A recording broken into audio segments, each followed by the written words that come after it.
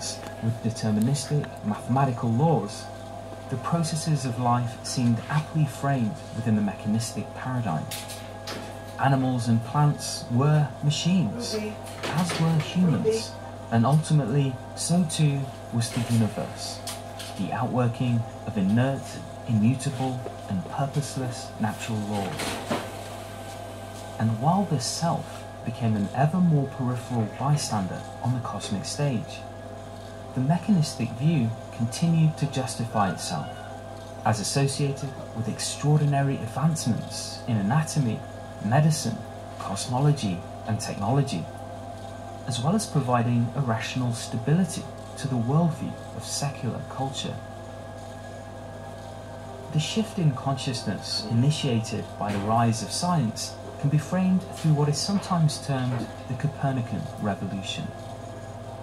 When humanity learned that it was not the physical centre of the universe, this discovery challenged not only sacred scripture, but also our sense that we, or life, holds any significance on the cosmic stage.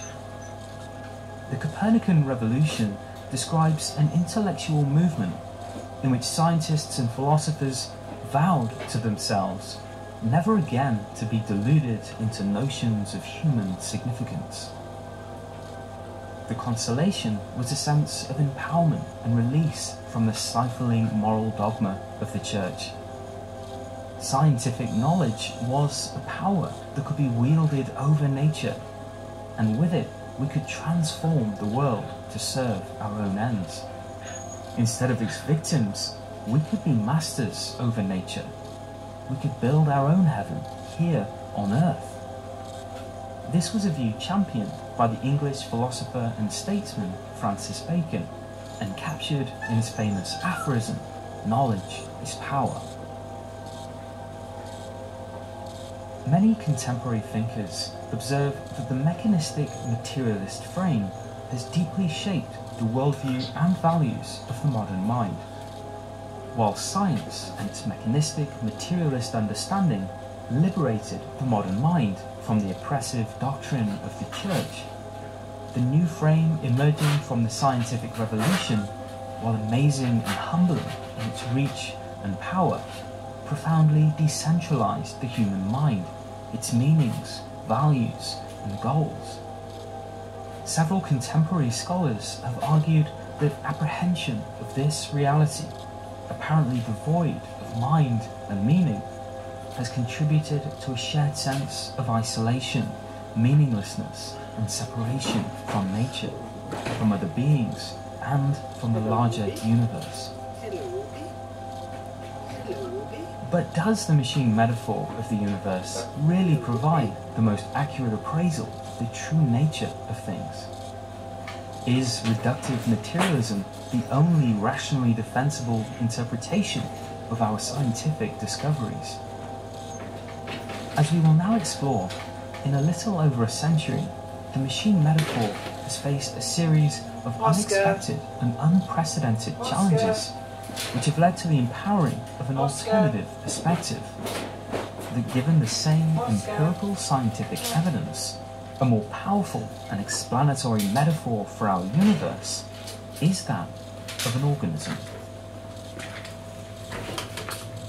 A greater reality. In the early 20th century, while working by day as a patent clerk, the physicist Albert Einstein began developing a theory which would eventually convince the academic world that space and time are not fundamental features of reality, as had long been assumed, but are in fact generated out of a deeper underlying order. The universe is not simply a place or a container in which things happen, it is rather a developing system. During the same period, the emerging field of quantum mechanics went on to describe a deeply interconnected reality, within which no single part could be truly abstracted from the whole, and in which every particle is potentially interconnected with every other particle in the universe.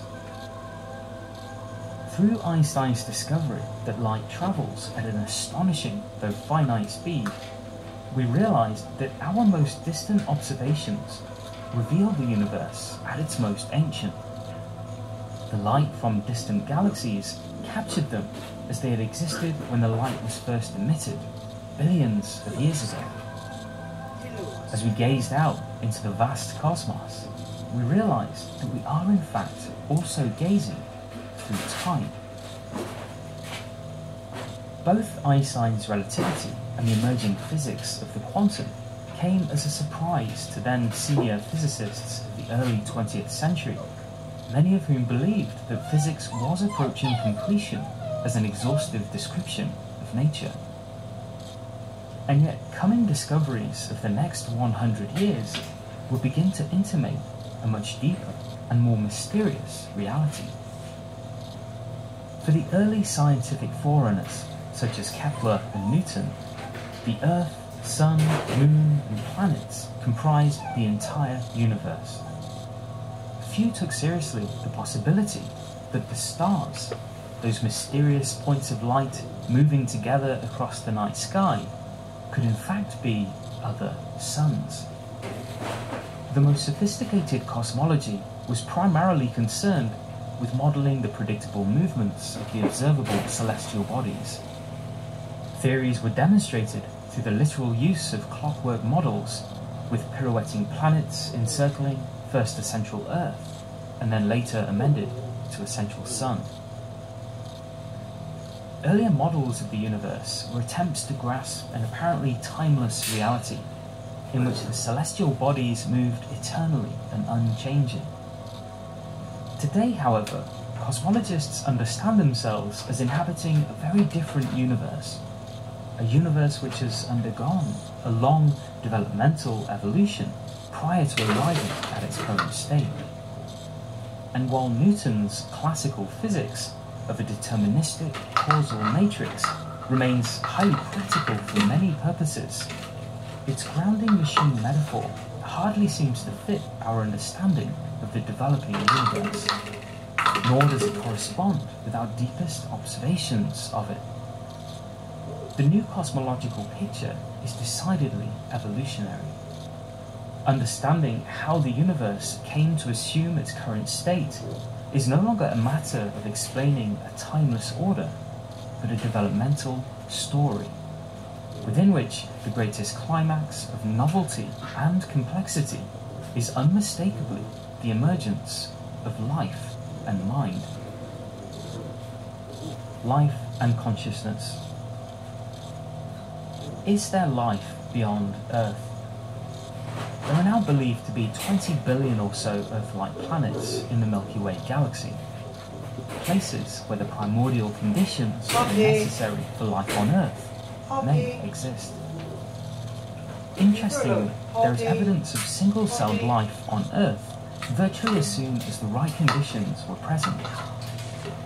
It's not clear if this is a sign that life is common throughout the universe, but if that is the case, it's also true that single-celled life existed for an exceedingly long time, billions of years, before the first multicellular organisms emerged.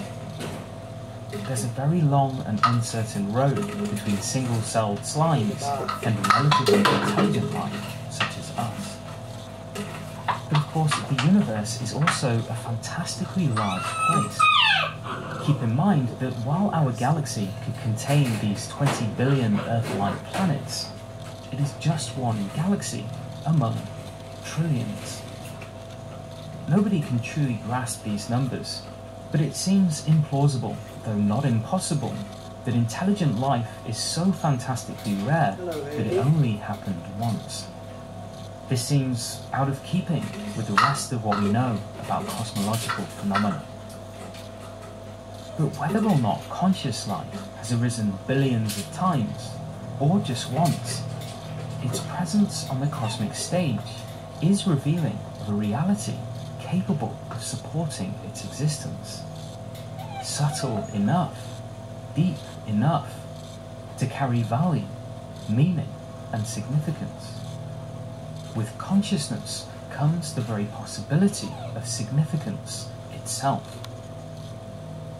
It is an extraordinary fact about reality that it supports the existence of consciousness.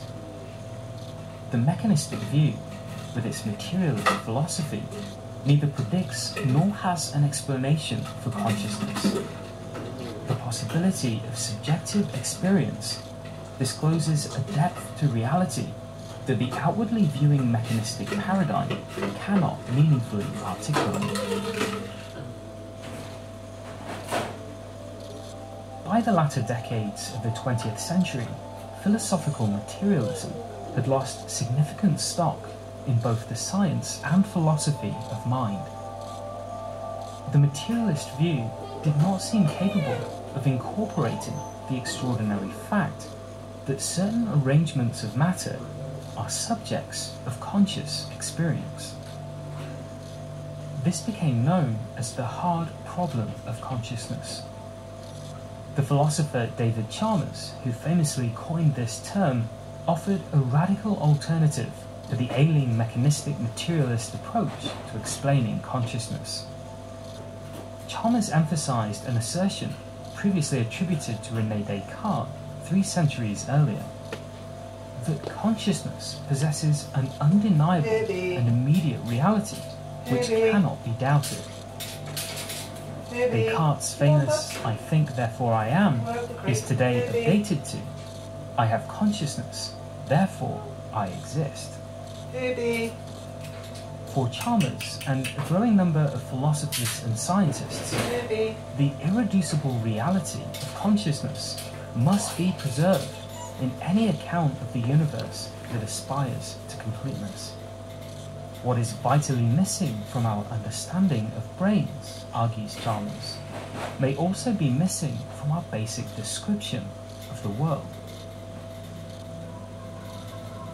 Discussion in this area often centers on the so-called intrinsic nature of reality, which has long been a mystery in science. We simply do not know, as the physicist Stephen Hawking once put it, what it is that breathes fire into the equations of physics and gives reality to the world. So what does this have to do with consciousness? In recent times, a constellation of philosophers have argued that the exclusively outward-facing description of the world provided by physics both implies and requires an interior landscape, an intrinsic ground to which the equations of physics point. Developing on ideas first put forward by Bertrand Russell and Arthur Eddington in the early 20th century, a new generation of philosophers and scientists argue that the intrinsic nature of matter may also be the essential nature of consciousness. As the philosopher Thomas Nagel has put it, quote, "We ourselves are large-scale, complex instances of something both objectively physical from outside and subjectively mental from inside. Perhaps the basis of this identity pervades the world." End quote. Far from there being no space for consciousness at the foundations of reality, for these thinkers, physics seems to require something very much like consciousness in order to be complete. Recent years have seen a new flowering of such thinking, which in the philosophical literature is known as panpsychism. But whether or not panpsychism is true, it is an example of an alternative frame on the same scientifically revealed universe. While the mechanistic materialist paradigm has been the default lens of science, it is now becoming recognized as containing underlying and often unexamined assumptions about reality, and other plausible metaphysical frames, including panpsychism, exist to be explored. One thing is certain: the universe is unmistakably a very different place due to its supporting the existence of consciousness. And while the last 300 years of empirical science has systematically factored out subjective experience, truly confronting the reality of consciousness unavoidably reframes our cosmological picture and should inform our considerations about the basic character of the universe. We will return to consciousness, but for now, let's move on to intelligence. Intelligence. The relative intelligibility of the universe by human minds has been viewed as a deep mystery by scientists, including Einstein. Our brains evolved to much of their current cognitive capacities when we lived as hunter-gatherers. And yet it turns out that such brains are also capable of understanding highly abstract concepts in mathematics and theoretical physics. How humans acquired their capacities for abstract and rational thought is a matter of ongoing debate. It has certainly not been bestowed upon all sentient life. We should of course acknowledge the significant displays of intelligence in other species, notably in other primates, as well as dogs, birds, octopuses, dolphins, and whales. Intelligence, like consciousness, is a striking feature of life, the existence of which may in fact hold wider implications to cosmology. In recent years, several scholars have considered that the ongoing evolution of intelligence could actually play a role in the long-term development of the universe.